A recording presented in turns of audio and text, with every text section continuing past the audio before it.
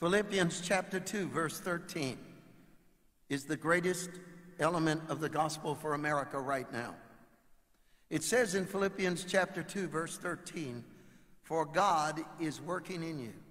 Put your hand over your heart a second. Do you have any idea what it means to say God is working in you? You know, people want to lose weight, you know?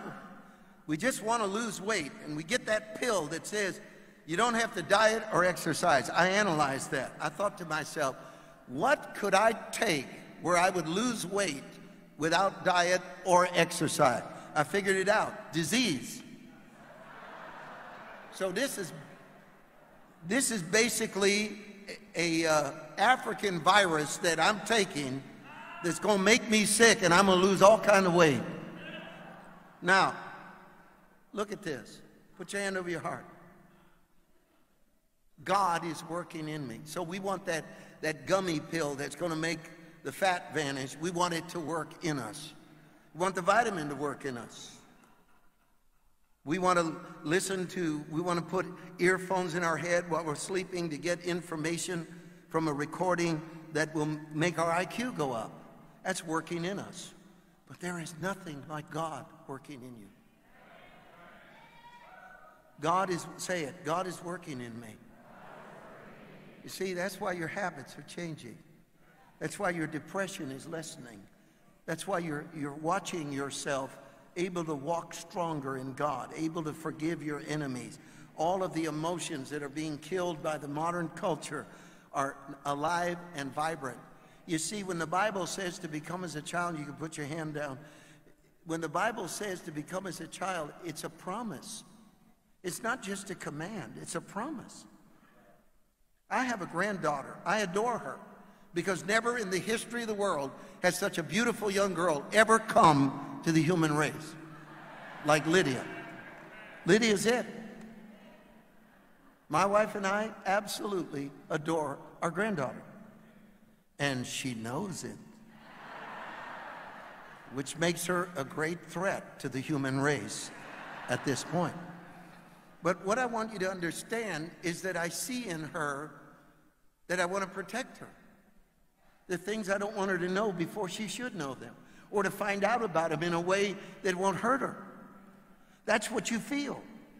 Now look, the Bible tells us God is at work in us.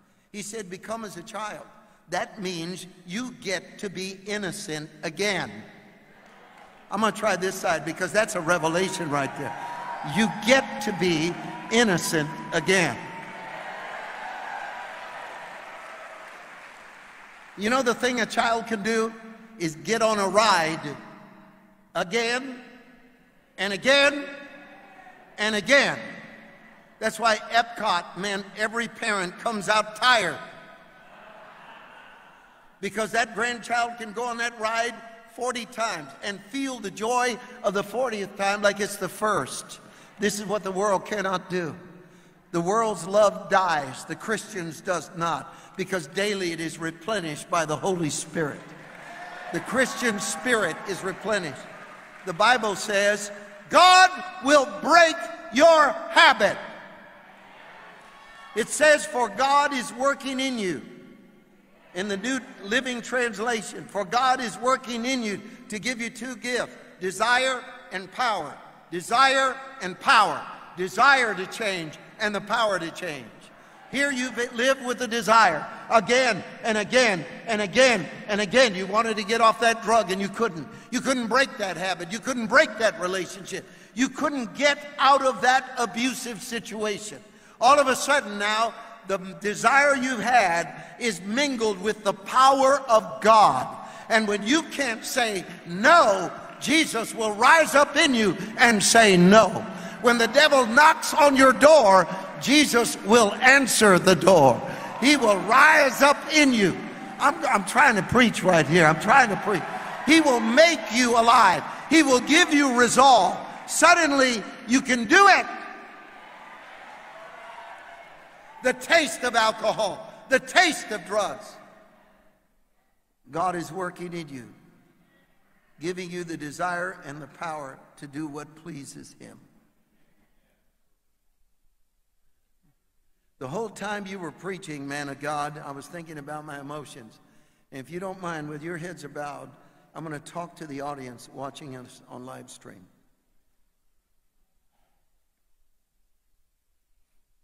The greatest prediction that I think I could ever quote about the future is the one that is in the Old Testament that says, "It shall come to pass that whosoever shall call on the name of the Lord shall be saved." The occult religions and the cults would love us to believe that there is secret knowledge, but the Bible tells us in the 8th proverb, wisdom cries in the streets, says, "You that are simple, come this way. Have wisdom. Don't be ignorant." The availability of Jesus to you wherever you are, the availability of Christ to you wherever you are right now is the most towering good news that mankind has ever heard. He told the disciples, "It is absolutely essential that I leave, because if I do not leave, the Helper will not come. I am physically present with you, but the instant that I go to the right hand of my Father and release the Holy Spirit to earth, you are instantly a global movement.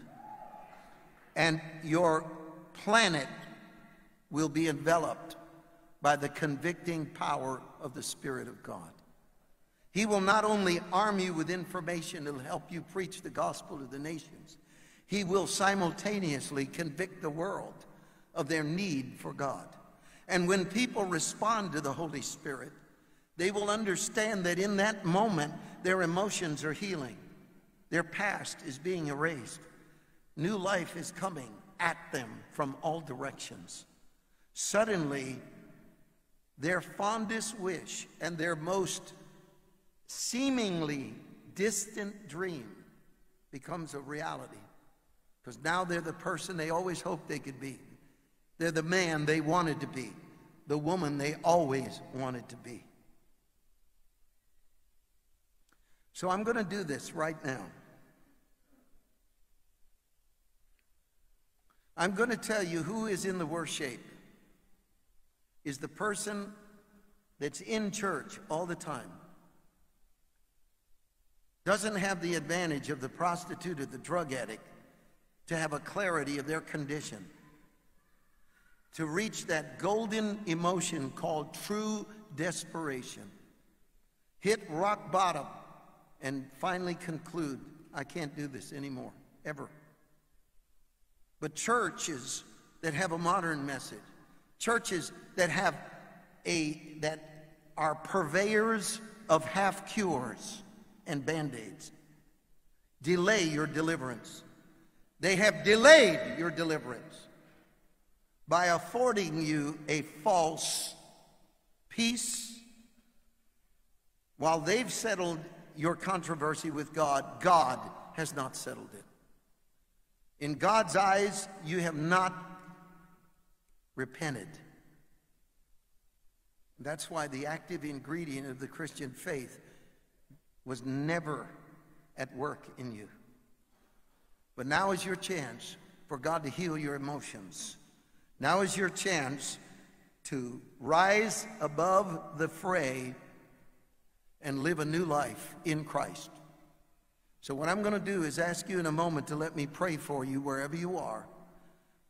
Mario, my mind and my emotions are at war with me. That woman at the well needed a man's attention and floated from one relationship to another. God intercepted her right at her point of need. And what I need, Mario, where I'm sitting, is for God to heal my mind and my spirit. I don't need a dead religion. I don't need more rules and regulations.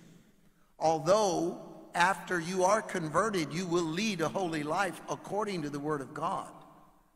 You will not commit adultery. You will not be a thief. You will not involve in unnatural behavior. You will not poison your body with drugs because you will repent. But here's the most telling moment. I need a new life. I have the desire, but God has the power. I have the desire, but God has the power. And that promise in Philippians is, for God is working in you, giving you the desire and the power to do what pleases him. Imagine a life where you could please God. Imagine that. There is no pleasure like putting a smile on God's face. There is nothing that matches that. Now, wherever you are, you're going to let me pray for you.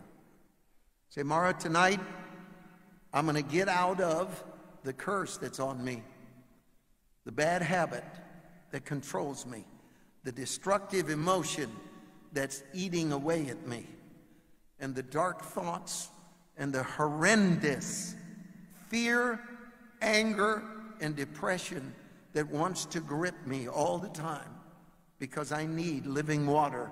I need Jesus. I need the power of the gospel. I want everyone else to hold steady, because I'm not done tonight. And you know, it is a long meeting, but I'm not done tonight. But I've got to deal with this now, and then I'm going to deal with something right afterwards. Wherever you are seated right now, don't you fight God anymore. Don't you dare fight God. I don't care how the devil is screaming in your ear that you can never change and you can never be set free. I want you now, with all of your might, with every bit of what's in you, to get the courage to do something, to receive new life, to be set free, to be made alive and powerful by Christ. Now, where you are, let me pray for you. Mara, I need Jesus to heal my mind. I need Jesus to heal my emotions. I need Christ to give me a new life. I need the real conversion and not the dead religion. And I want you to pray with me, man of God. Man of God, pray with me that tonight the gospel's power will be unleashed in my spirit, and I will know Christ, and I will be his child, and I will be his disciple, and I will leave everything else behind. Let me see your hand, if you'll let me pray for you. I want to say one more thing as hands are going up. The temptation is for you to think this is for someone else, but I'm going to show you why it's not. Why are you in such turmoil right now? Why is conviction on you? Why is your mind and your spirit feeling this tremendous burning desire to put your hand in the air and unlock the future that you've always wanted?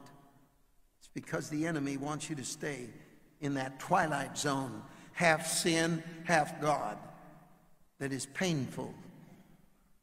Put your hand up right now if that's what you need. If you're going to let me pray for you, put your hand up. Now, stand to your feet if you've raised your hand. Just get up on your feet wherever you are.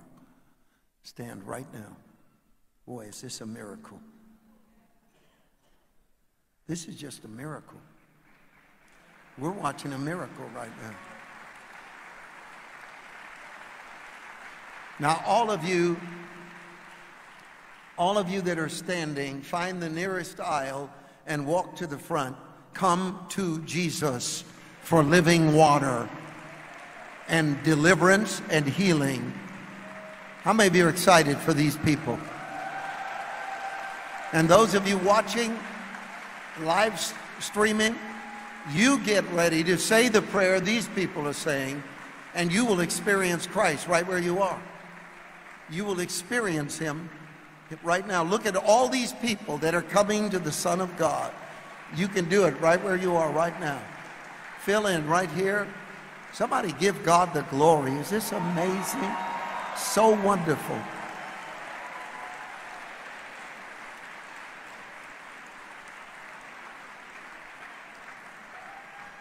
How many of you believe that we need to do this all across America? How many of you believe we need to do crusades all across America? Let's win 1 million souls and change the narrative in America. That's what we want to do. That is the vision. We're waiting for all of you to come, and we're not going to start until you're here, because there's not any of you that aren't important. Every one of you are someone that Christ died for. He died for you on the cross. That death was so complete so that the cure would also be so complete. Just as he completely died, he completely rose again, and he completely defeated the curse. So here we are, and I want you to put your hand over your heart.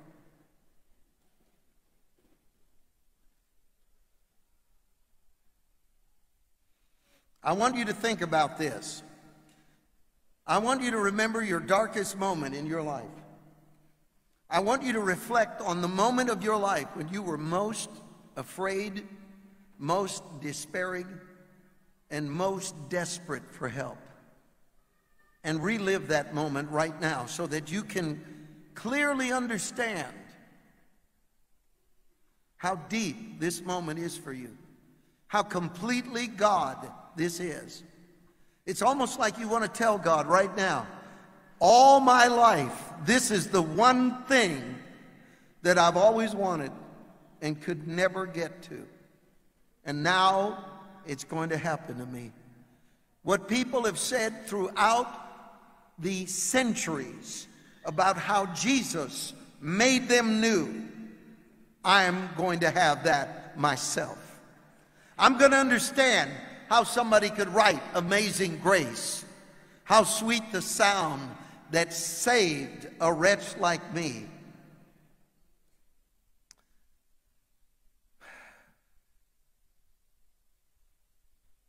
Point your arms toward these people, church. All of you that are standing before me, say these words out loud. In church, join in. Out of love, join in. Say, Jesus. This is it.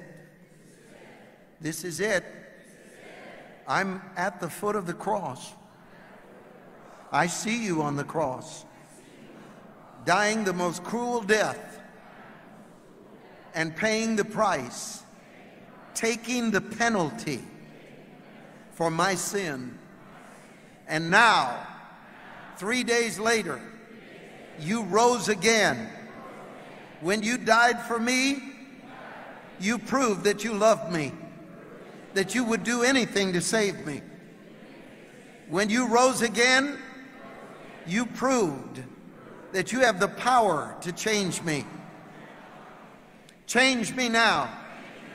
I have the desire. Give me the power. Wash away my sin. Make me new. Let me know joy and peace. Let me know the devil is gone for good. The habits are gone for good. And I'm a new creation by the power of Jesus Christ. And for that, I give you all the glory. I give you all the honor. I give you all the praise. Amen, amen, and amen. Let's give the Lord praise for these countless miracles. Countless miracles.